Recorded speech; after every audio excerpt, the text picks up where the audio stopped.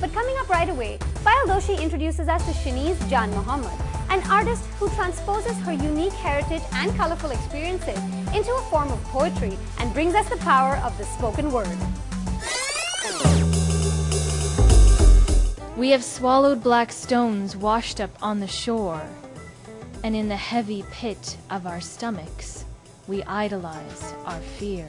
Spoken word is an art form that rarely gets mainstream recognition. One young South Asian female, Sheniz Janmohamed, is breaking down barriers and showing us just that through the love of poetry.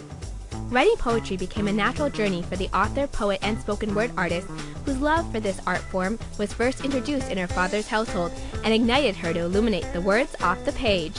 I didn't know what spoken word was when I first was introduced to it, and it was through my drama class in high school. One day we had an assignment where we had to write our own scripts and perform them, and that's when I decided I'm gonna do a poetry script. And it turned out to be a form of spoken word. Sitting in the TTC, donning paisley neckties, writing notes and locking eyes. The graduate of Fine Arts and Creative Writing at Guelph Humber has used the power of words to epitomize what makes her unique. I think that's the beauty of spoken word, is that everybody's unique. And that's what's so celebrated about the form, is that uniqueness is valued. So just by being myself, as cliche as it may sound, that's my unique angle, really. And I think it's also that, you know, I have a very different history because I was born here. My parents are from East Africa and my ancestry is Indian.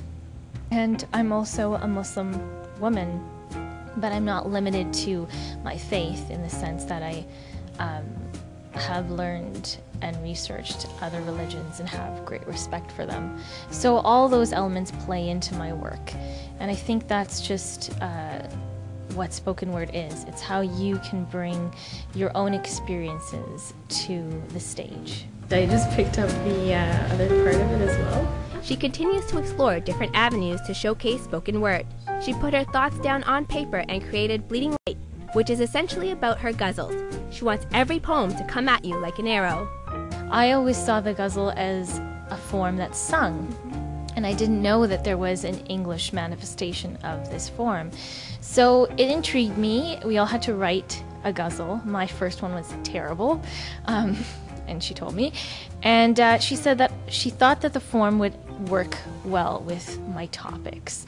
So I stuck to the form, and for my master's thesis, my mini thesis as it was called, I actually wrote a collection of English ghazals under the mentorship of a poet, Kuldeep Gill. For an art form that is gaining popularity through its words that are induced with their own actions, every poet who is attempting to hone their craft should remember this. Continue to remind yourself that you have a unique perspective and a unique angle, and only you can write the way that you write. And also to not think that words are not powerful, you know, because they're like, oh, well, they're words, what difference will they make?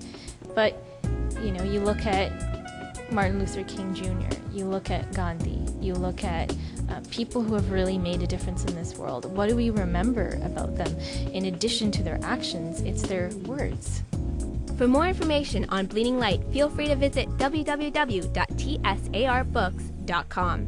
From India, a string of desert beads. My hands dive into the clay of no land. I am a child. I am a child of contraband.